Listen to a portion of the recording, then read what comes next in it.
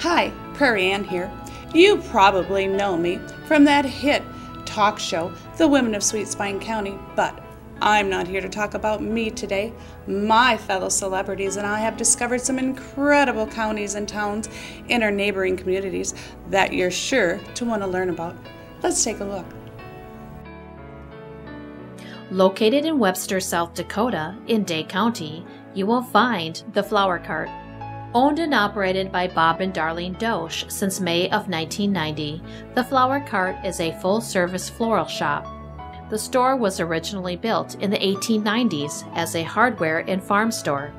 The flower shop was added in the early 1950s and still sold farm clothing, farm supplies, chickens, eggs, flowers, and plants. Bob and Darlene moved to Webster in 1989 when Bob took a job as a journeyman plumber. Darlene had been a dental assistant and receptionist for 26 years and was ready for a change. Just before Valentine's Day in 1989, Bob was doing plumbing work at Bauer's Flower Shop. They mentioned they needed an employee. They met with Darlene and she began working the very next day. Today, Bob and Darlene run the shop on their own year-round, aside from holidays when they hire extra help.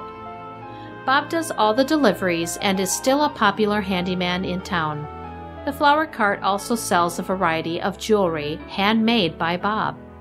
Each piece is made with either an animal tooth or claw, beads, and turquoise. Darlene handles all the floral arrangements and sales, and in the spring they open the greenhouse, selling bedding plants, soil, planters, and more. Next time you are in Webster, South Dakota, be sure to stop into the Flower Cart and see their selection of beautiful floral arrangements and unique gift items. The Flower Cart, Webster, South Dakota.